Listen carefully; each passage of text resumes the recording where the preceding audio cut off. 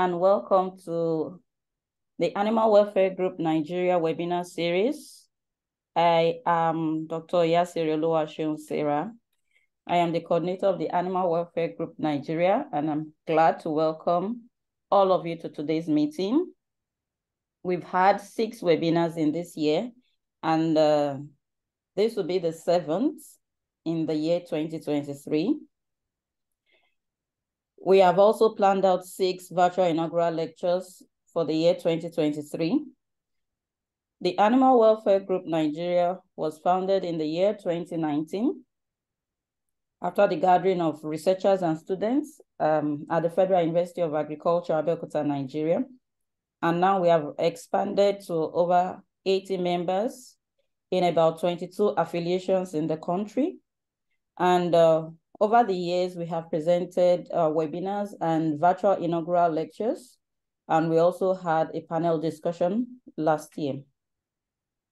So today, before I go on, the mission of the Animal Welfare Group Nigeria is to foster collaboration between researchers in animal behavior and welfare in Nigeria, Africa, and all over the world.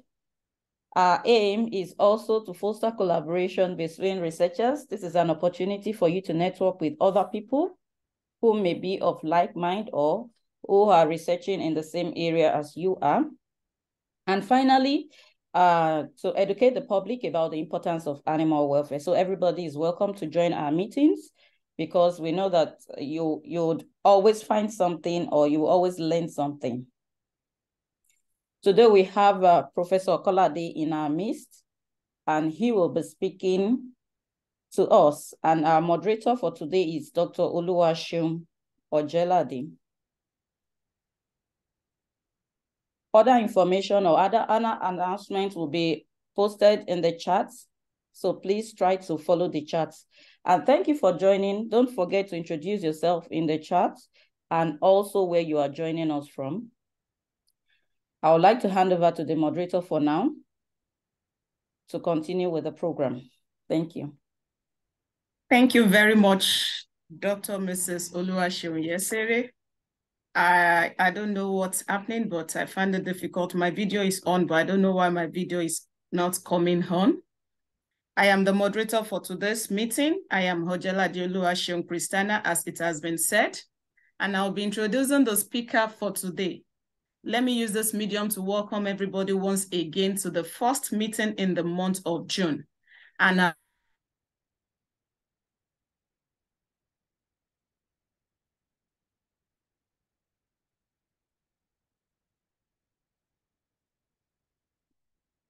I'll be introducing our speaker now. Okanlade Lawal-Adebowale, scientist in agricultural innovation, development, and knowledge communications. About 20 years ago, precisely in November 2000.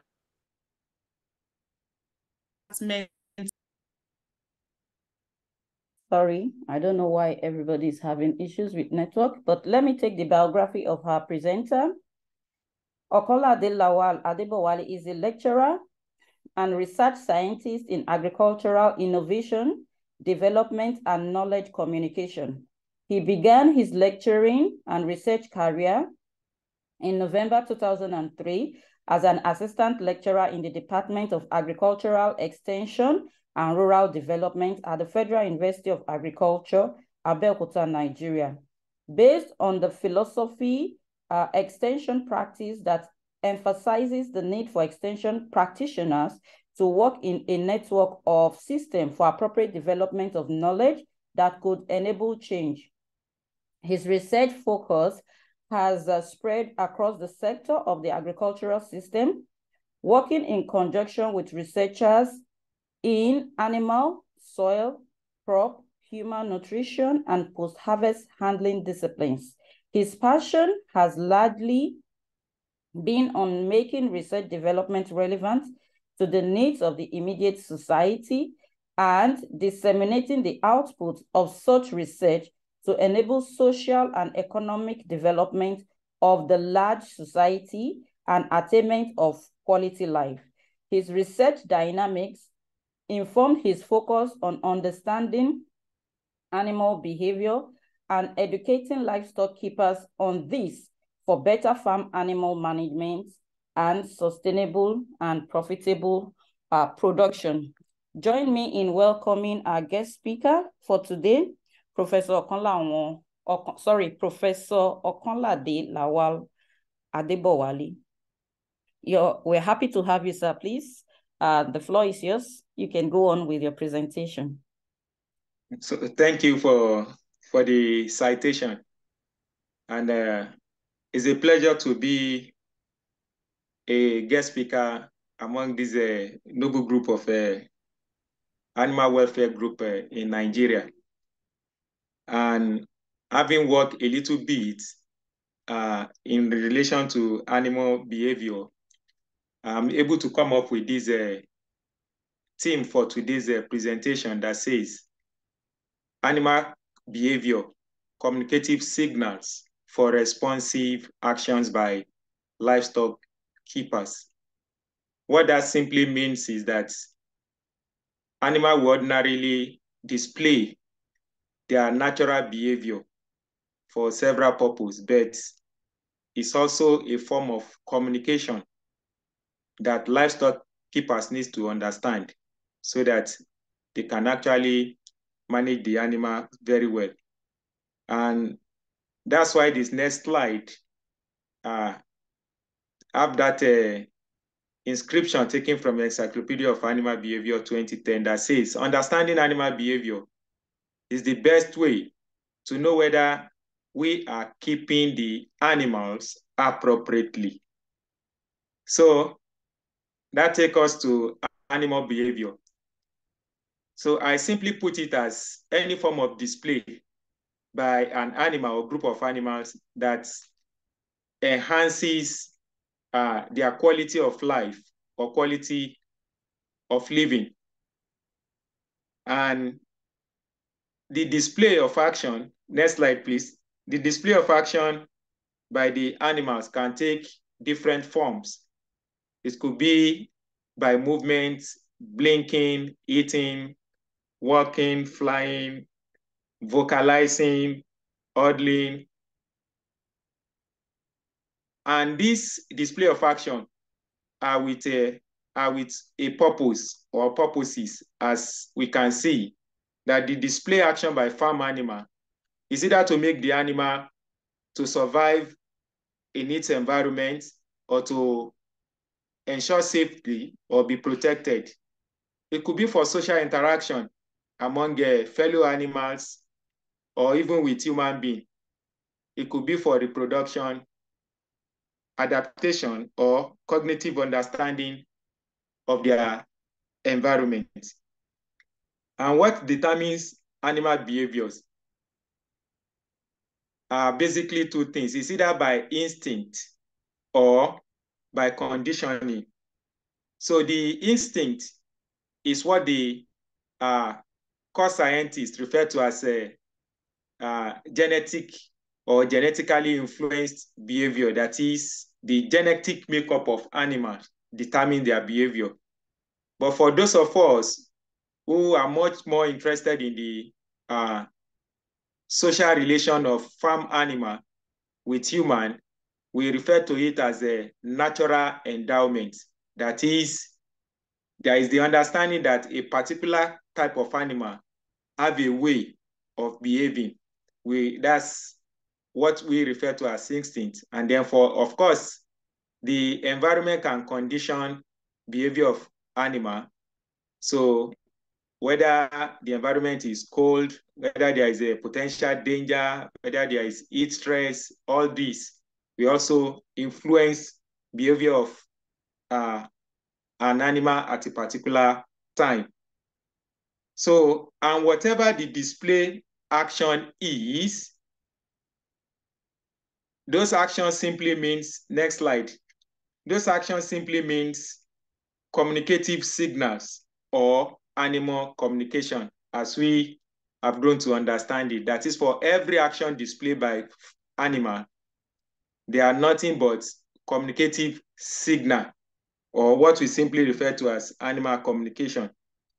So, and of course, I will simply define animal communication as a transfer of information by one or group of animals to one or more another animal to stimulate them to action. That is, within the animal kingdom, animal will communicate with one another to stimulate them to action. It's just the same way in the human kingdom. We communicate with one another with a view to stimulating the receiver of our information to action or to change the behavior, as the general definition of communication says. So likewise, we observe that in animal. An animal communicates basically in two forms. It's either by vocalization, which we call oral communication in human, or by signal, which we call symbolic communication in human. Those are the two major ways by which animals communicate. So, and like I said earlier on, animals communicate for a purpose, just as humans communicate for a purpose. Their communication, either by vocalization or by signal, could be to attract attention of fellow animal, or to express a need for certain things, or to indicate that the animal is in danger, or to alert other animals to potential danger. Or it could be to call on their young ones to come closer or to move away. Animals could also communicate as a way to establish their dominance or to defend their territory, or even to coordinate behavior of other group of animals. As we may see, a sheep may bar until all other flock come to that particular direction, and they may go in a particular direction. So animals communicate to coordinate the group of others. So, and that now takes us to types of animal. Of course, in our basic biology, we are made to know that animals are classified into various groups, either as a vertebrate or invertebrates. And then based on their environment, they are also categorized into various ones, like apes, mammals, fish, reptiles, and so on. But for the purpose of this discussion and in my interest as a researcher in farm animal, of course, like every other researcher, they cannot be interested in every aspect of animal. They may have a chosen link, just as our group coordinator is much giving it to N.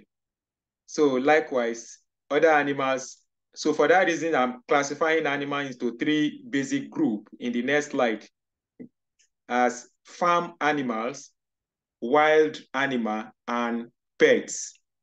These are simple enough for common man to understand, because the focus of extension is to simplify all the scientific jargons for layman farmer to be able to understand.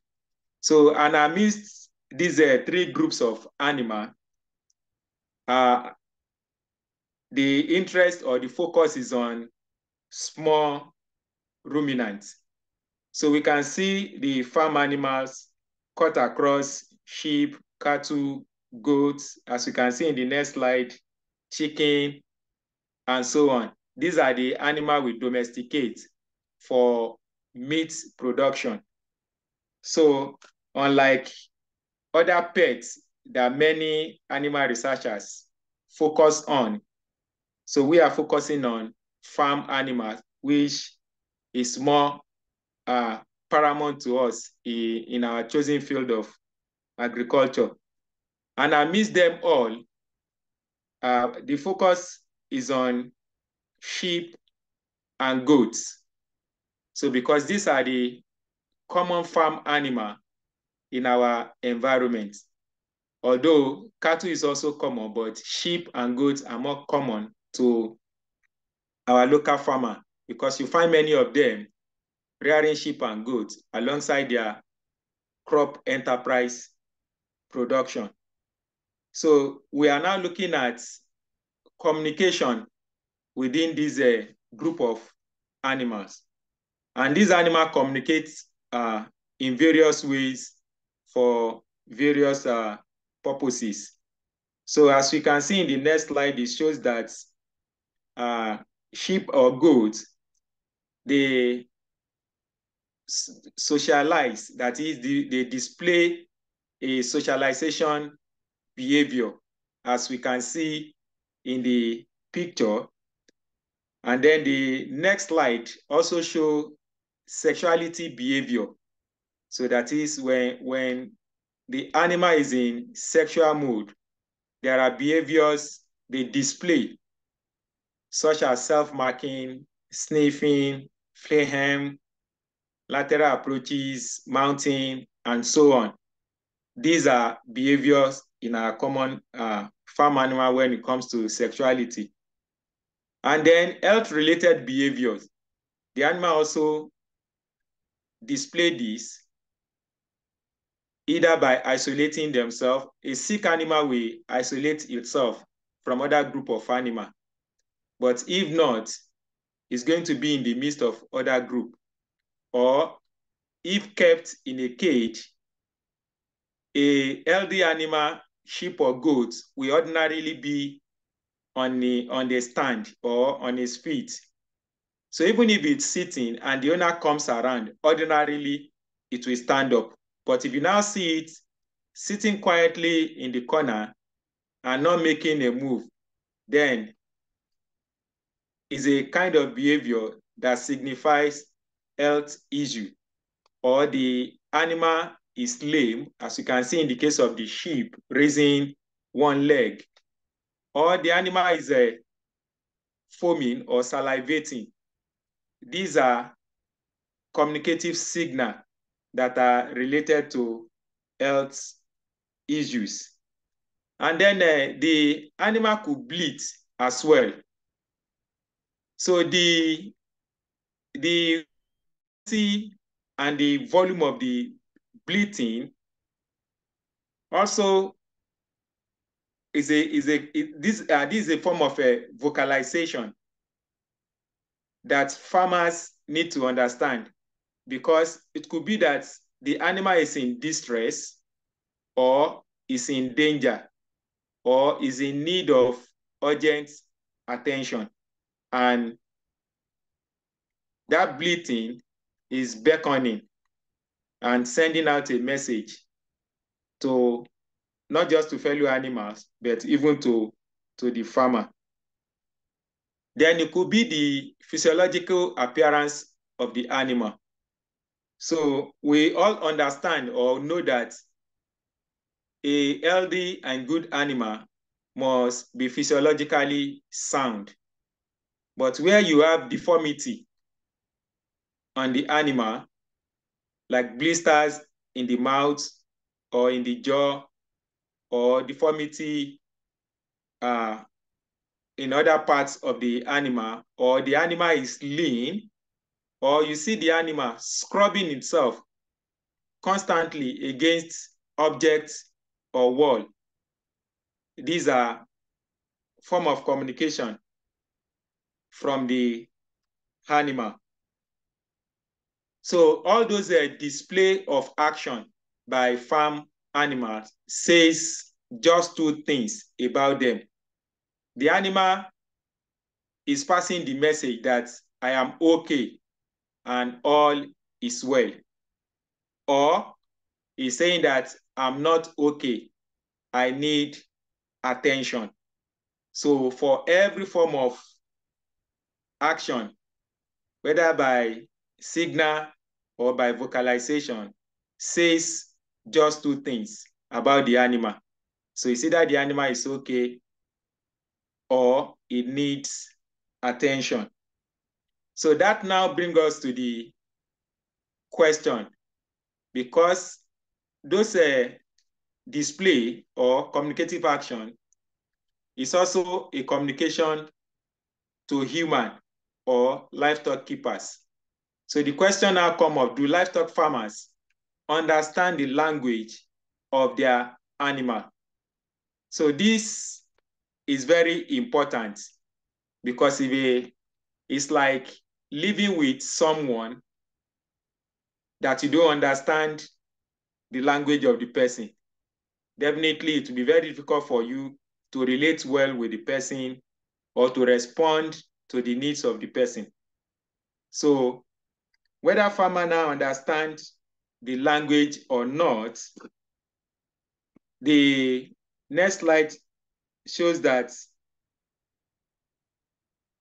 the responses or the responsive action taken by the farmer answers that question. So a farmer that conscientiously attend to the animal and promptly take action simply means that he has a very good understanding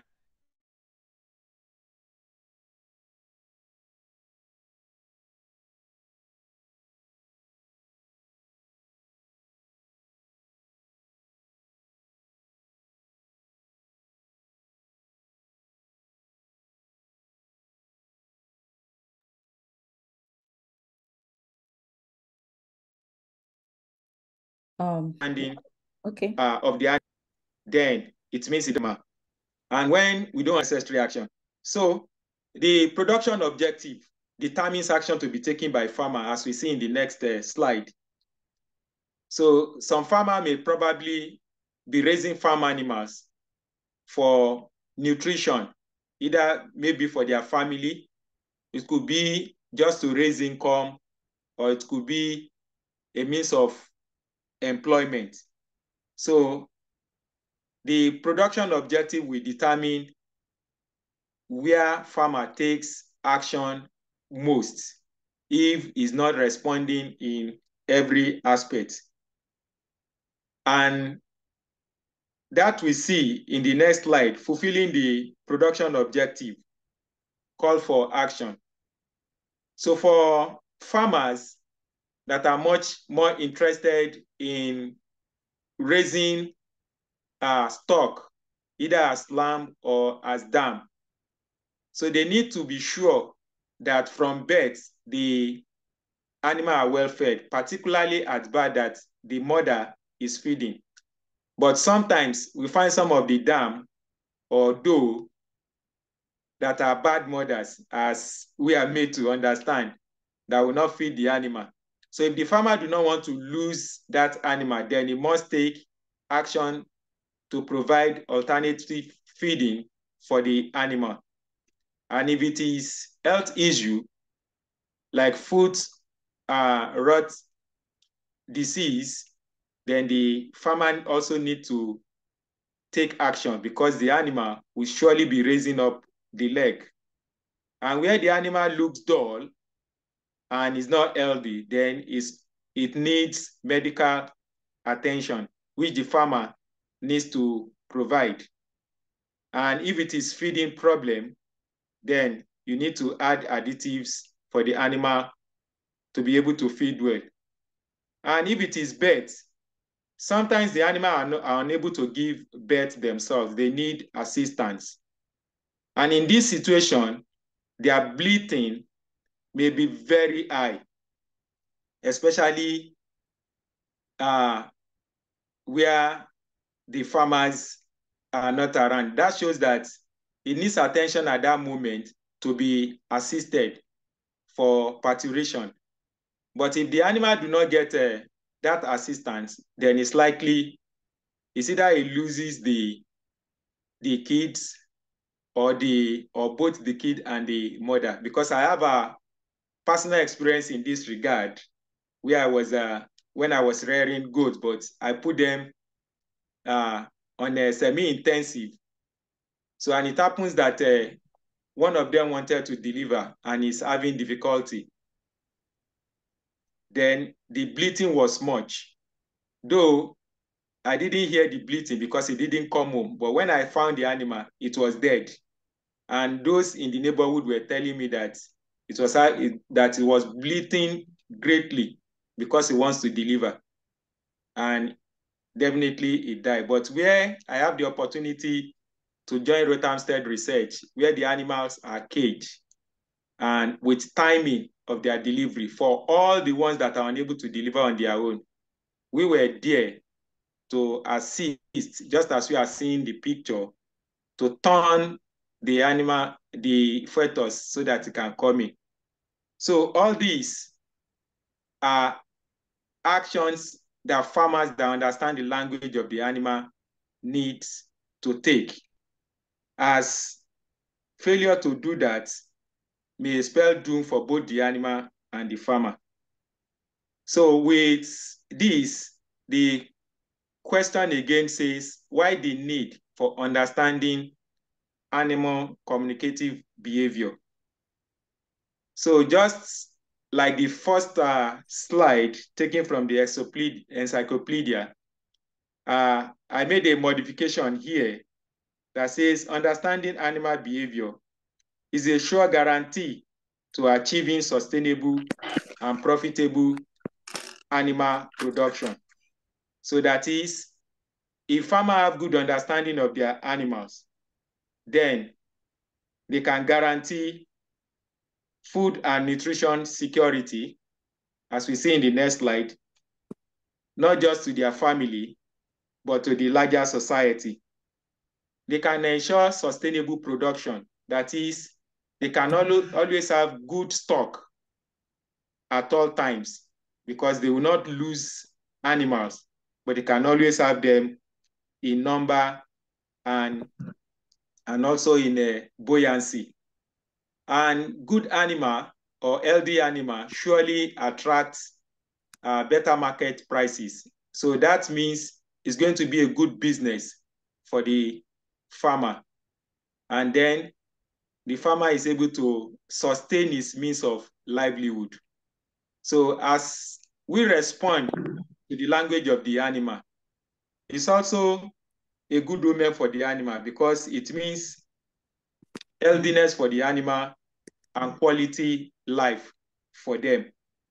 So this has been my focus in research, and this is what we have been trying to guide farmers on, even though many of our farmers have their animals on a free range. At least most of them do have semi-intensive and they do come home. But it is important, they will need to pay attention to the animals so that they can always respond to the language of the animal. So thank you for listening. Thank you very much, Dr. Okanlade Lawal-Adebowale. I must submit that that was a beautiful and informative presentation. And I want to believe I'm representing everyone on this platform that that was a very good one. Thank you very much. We appreciate that presentation. Now, once again, I will implore people to drop. So we have some questions in the chat box, and I will also implore our people to drop our questions. So that will take us to the first question for you, sir. Are you ready for us, sir? Sir, are you ready for our questions? I'm ready. I'm ready. Okay, sir. The first question is, sir, do you think that the farmers really understand the message that animals are trying to pass across at any point in time? That's the A part of the question. I'll be adding the B part so that you answer the two together. Okay. The person is asking again that, do you feel most farmers don't pay enough attention or cannot interpret appropriately? As an extensionist, do you think there is a way to improve the understanding of the animals by their keeper? Thank you.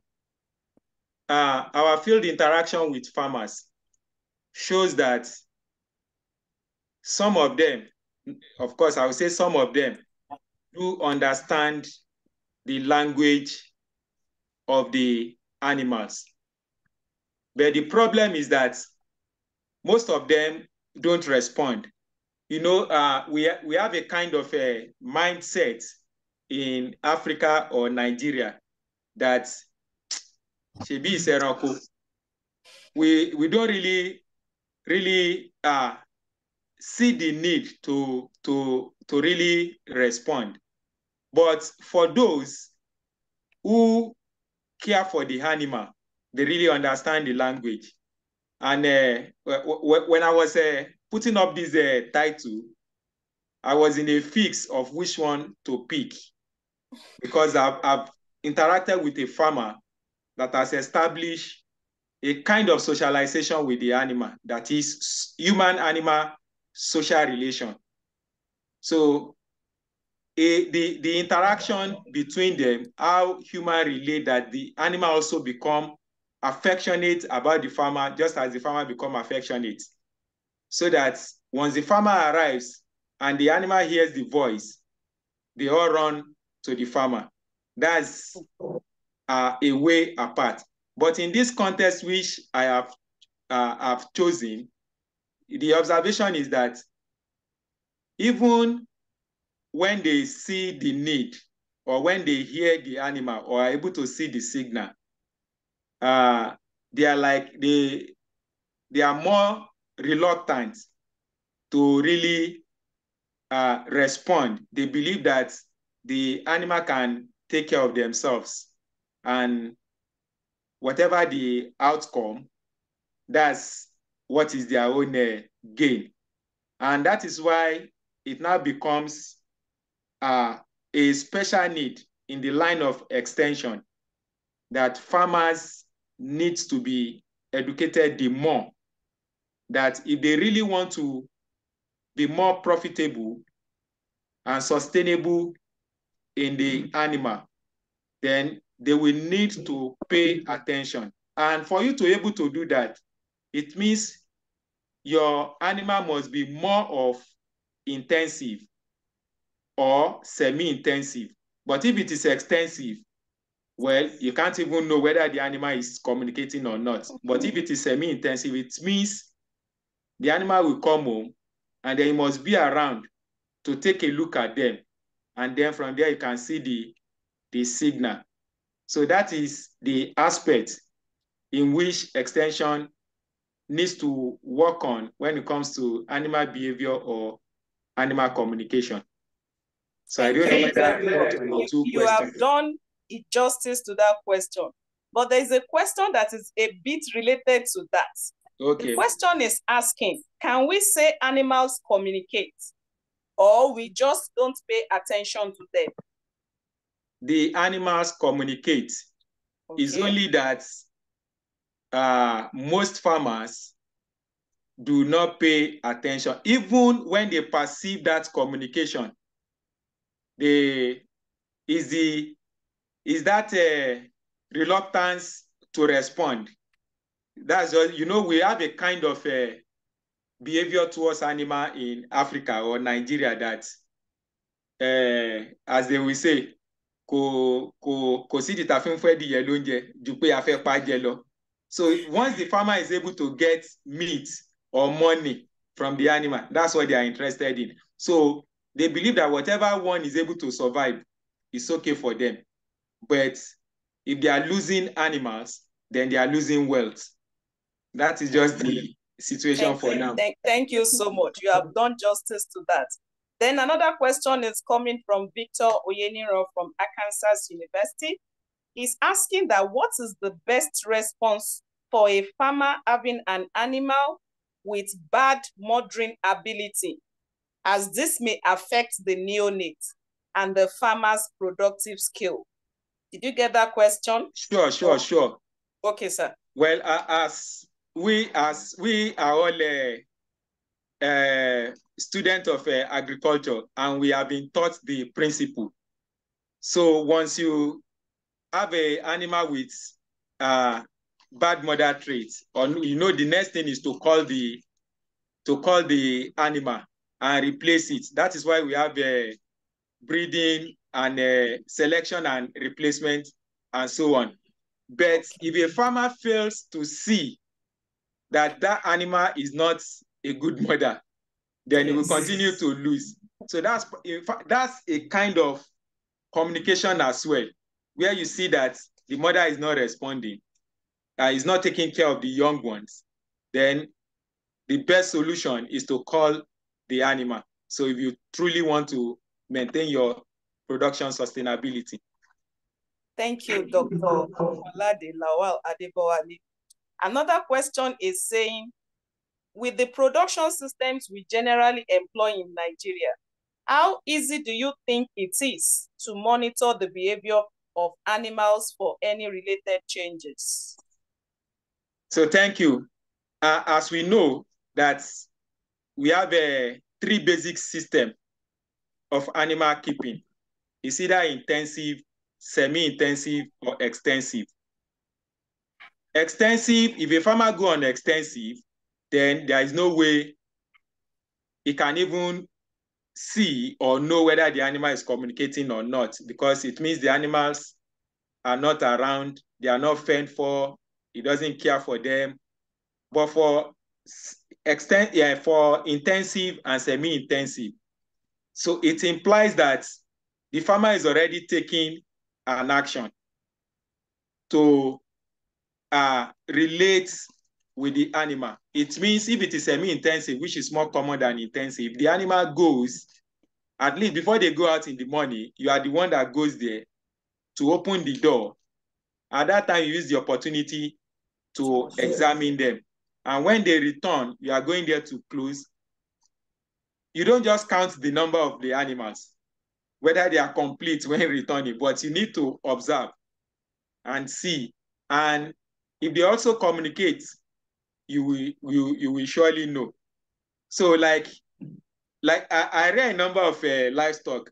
Another experience here is that I kept a set of chicken in a cage, especially these are a local one that has just hatched, and I kept them in a cage overnight. And then I was hearing how the mother was making the cock sound and jumping over in the cage. I was wondering, is it so happy or excited? And that was overnight. So early in the morning, when I went out, I observed that soldier ant has entered the cage and it has killed all the chicks. Oh. So then I said, this is what the mother was saying. Wow. So, but the mother was able to force herself out. But all the chicks, about 12 or 15 of them, dead. So that shows that farmer must be cognitive and must be conscious when the behavior of animal is not usual. That's why you must understand their normal behavior. That is when things are calm. How do they behave? What display do they make? So that when there is a danger or any other need, you'll be able to know on time. If not, you will misinterpret and danger may set in, just like I experienced there. Thank you for that beautiful illustration and answer to question. The questions are just coming in. Okay. And considering our time, maybe you have to help us to reduce, or I don't know, but we have so many questions. We'll make it short, sir. We'll make it short, sir. Okay. Okay. Another one is coming from Lazarus. He's asking, how do cues help us understand the welfare of animals? So that's the yes, C-U-E-S. Yes. Yes. So that's why I said you must understand when the animal is in normal situation, and when you understand, it's just like you need to be able to identify original notes in terms of money. So you don't bother about counterfeit. Counterfeit may be many, but just be able to identify the original. So when you see counterfeit, you quickly know. The same way, just understand the normal behavior of the animal you are taking care. Then when other irrational behavior sets in, then you know that something is wrong, and then you need to take action. So, and it is not always when something is wrong or when the animal needs attention, you always be able to take attention. It's very crucial to help us in farm animal management. The questions are just coming in. Thank you for making the response short now. What are some common vocalization or sounds that animals use to communicate, and how can we interpret their meaning? Maybe just give us few examples, sir.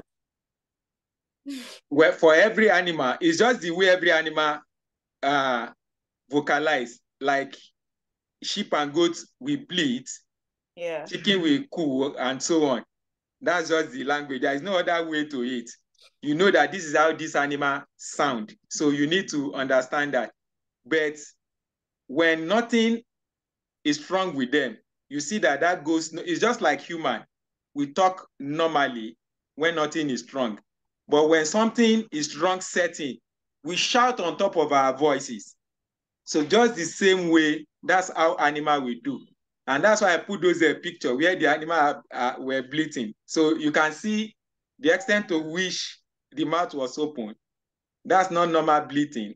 It's an indication of either danger or a need by the animal. Thank you very much. I think this question has been answered before, but let me just ask you to be double sure. This one is coming from Dr. Samuel Duro Sharo.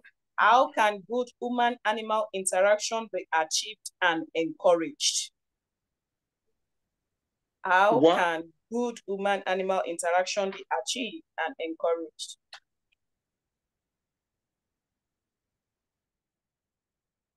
Are you there?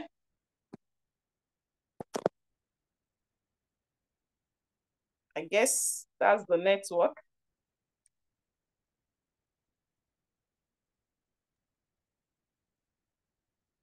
Maybe I should just briefly talk about something before he comes back. The last question you asked was on different types of vocalization, and different animals have a different way of vocalizing, of course, because of their differences in species. But in the chickens, we have close to 20 types of vocalization, and this talks about different things. So we have the feed call, we have the alarm call, we have the pleasure call, we have the roosting call, we have close to 20. So we need to understand our animals properly. Okay, he's back. And from this, you know what is really happening, because the sound differs and the intensity also differ depending on what is happening in that scenario. Thank you. So, okay, please unmute. You are welcome back, sir. Please unmute, yeah. Okay. Yes, you can go on, sir. Sorry. I need to unmute him. Okay. So thank you, ma. So thank you for bringing those scientific description. Like I said, we in extension, we talk in a simple man language, and that's what I want to maintain in this lecture. While we work with scientists to understand those language very well, so we simplify it. So that's why I use what is familiar, that changing in voices. So like I said, in that human relation, whenever he drives into the compound, the animal runs to him. And what he does is to ensure that he drops something for them to pick. So, and by that, the animal already know. And I also recall that when I was very small, even when I don't understand science and anything, I was so small, just small boy, but I so much love small ruminant sheep and goats. Whenever one is bought, I'm around to be feeding it and so on. But I always want them to be on their stand. I don't like animals sitting down. I want them always seeing them standing. But I know that anytime I go to the sack to give them food, they will stand up. The moment I observe that, even when there is no food in the sack, I go there and they will all stand up. So that's a kind of social relation that one can establish, and several other ways like that. Okay, thank you, sir, for that beautiful answer. There is this question that is a bit related to what you just answered. Does the rural farmers' interpretation of animal behavior correlate with what is scientifically proven? Thank you. That's a very nice question. As a matter of fact, we are just back from field on a research work on that, because we look at scientific interpretation of every display, and we now generate a kind of a item for farmers to respond, that if you see this sign, what does it mean?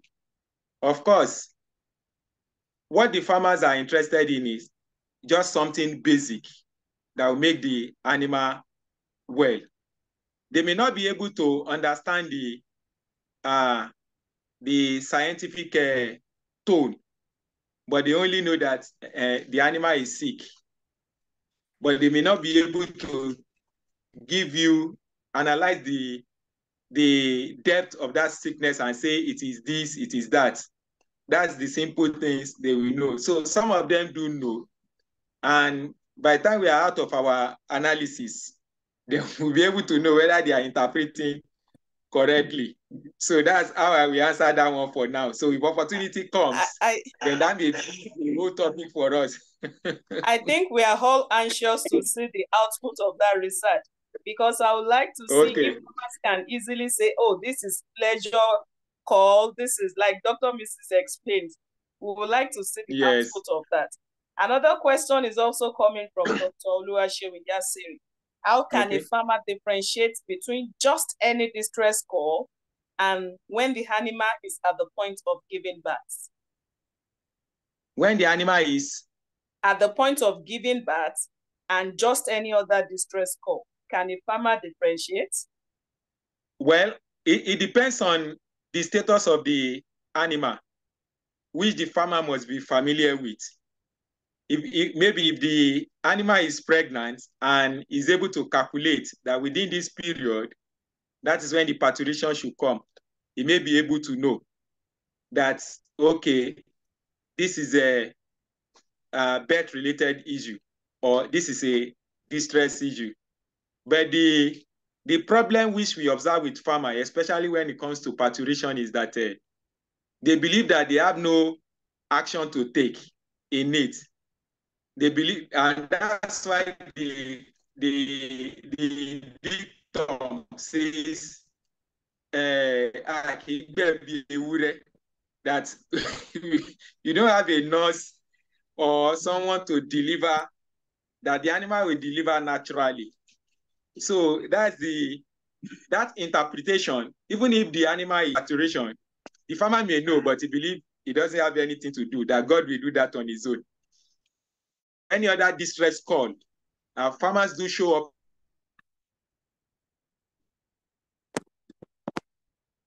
Is it there? Another network issue. Wow.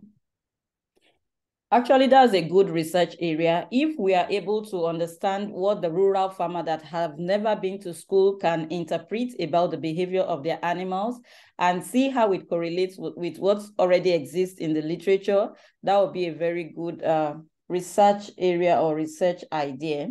And also, if it is possible that these behaviors are recorded so that it will be the farmers would see it, or maybe happening directly in front of the farmer and he gives the interpretation.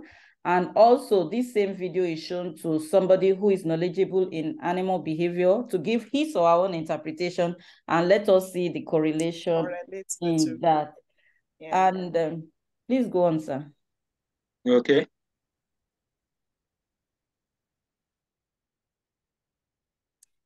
I'm on. I've landed. Okay, I've landed. You are welcome. You are welcome, sir. Let's go to the next question. Okay. Another question is coming from Dr. Oluwasewin.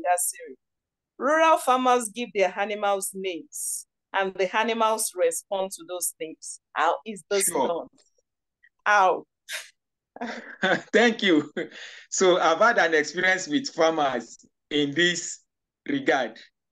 So they give names to the animals, and it is repeated calling. As they repeat the name, they also back it up by dropping food for them, and the animal now become attached and also be conscious that, you know, animal, they do hear our voice. So, and you know that voice is like a program. So the animal is able to hear that this coined word is for me. And he must have attached that with the farmer, because when the farmer call it a name, the farmer must do something.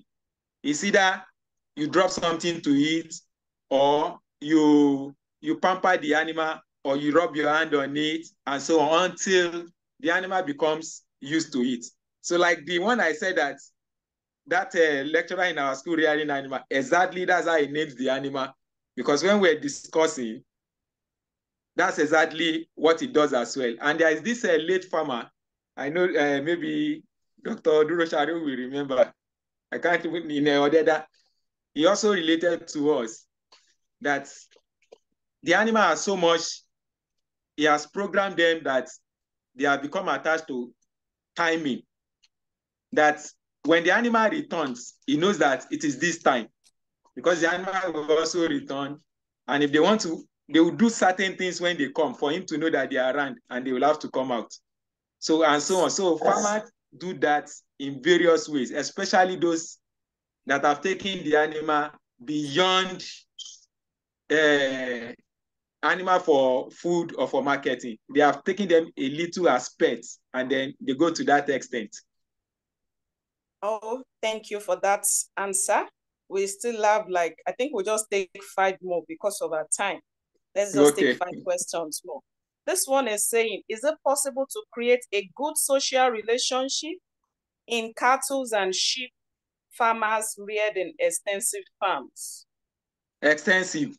Yes. Is it possible? Extensive, that would be a bit difficult, because it's just like, let me use this illustration. It's just like in a family, even of the same parents, but you are all living apart. One is living with your uncle in Sokoto. That bond will not be there. That's exactly how extensive farm animal is. The bond between the animal and the farmers will not be there. But if at least semi-intensive, that bond will be there. Thank you for that beautiful. That illustration enough captures the answer to that question. This one is coming from Abeokuta Mori. Since animals communicate, are there any specific visual cues or gestures commonly used by livestock keepers to communicate back with their animals? Did you get that? Yes. For those, you know, like that's why I said, do farmers understand the language? For those that does, they communicate. And the only way we know that farmer is also communicating back to the animal is to respond to the signals, cues, and vocalization of the animal. When you respond, and then the animal will show gratitude, because it will show that it's satisfied that you have actually responded. So that is when we know that the farmer is communicating, is taking action. So, but if you don't take action, then you are not communicating, or you are taking wrong action. It's the same thing in human. You send somebody, get me a cup of water, and it comes with empty cup. He has taken action, but he's taking wrong action. So it's just the same way with animal. Thank you very much. I think this person that is asking question on extensive farmers is into abattoirs and market. He's asking again, how can farmers improve their relationship with their extensive farmers, since this affects animals a lot at the market and abattoirs? Is it possible in the abattoir? If in animals the abattoir? Yes, for instance, can we understand? Abattoir is a danger zone. And the animals are conscious of that, because as you take them out and they are not coming back, and you even know our own abattoir is even in the presence of other animals, you are slaughtering. So yes. The animal know that. So there can't be any social relation. It's like you see somebody that want to endanger your life. You cannot have a good relation with the person. So Okay, you relate well with the animal by soft care for them. You take care of their needs, then the animal will respond to you as well. thank you, sir. As much as people are appreciating those responses, I think this will be the second to the last question for today. Okay.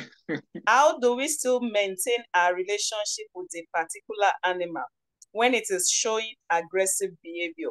That one is coming from Temitayo Eletu.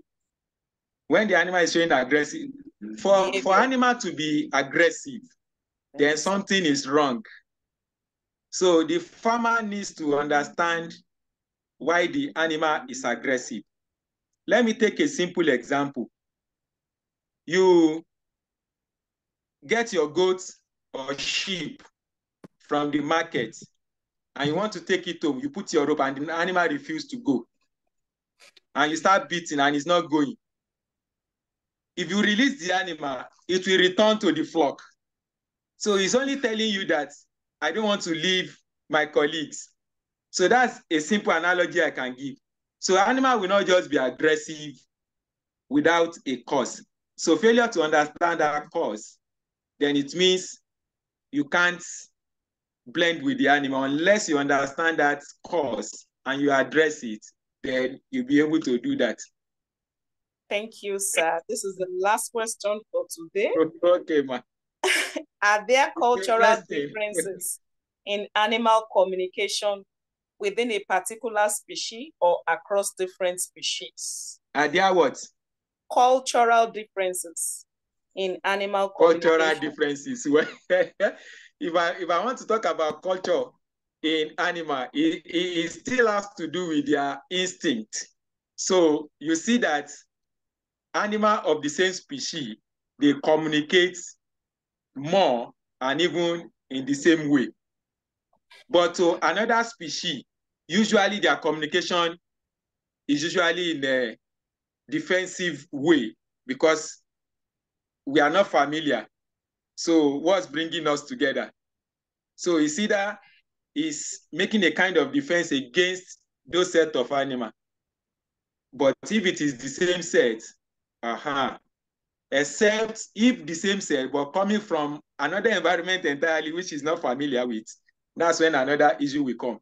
So if I want to talk about animal culture, I will say it just has to do with the instinct or the genetic makeup that makes them to behave in a way that we scientists are trying to understand.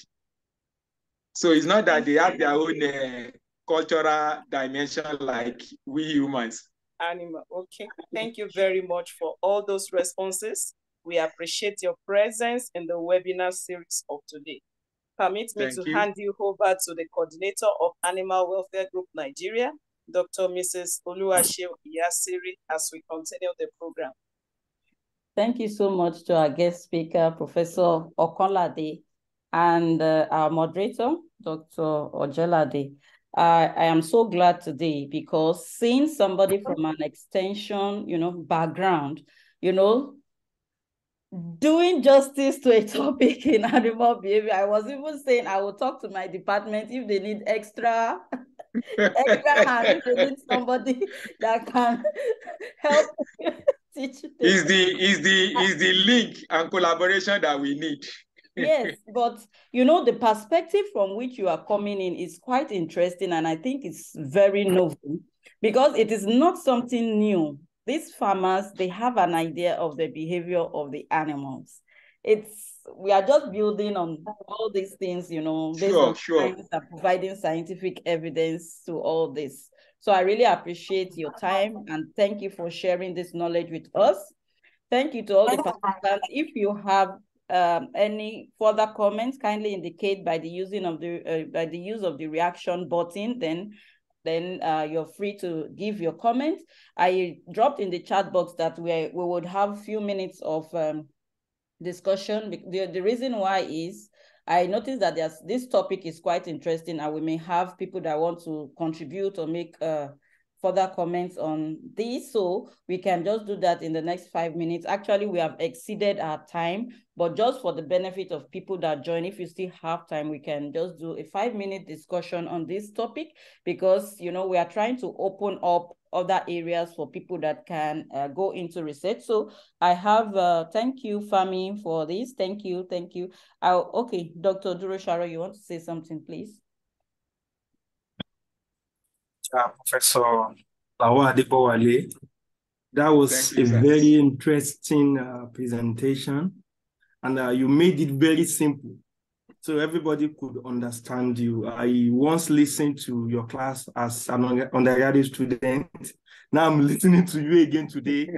I really enjoyed it. And the summary of all is that animals communicate. We just don't pay attention to them.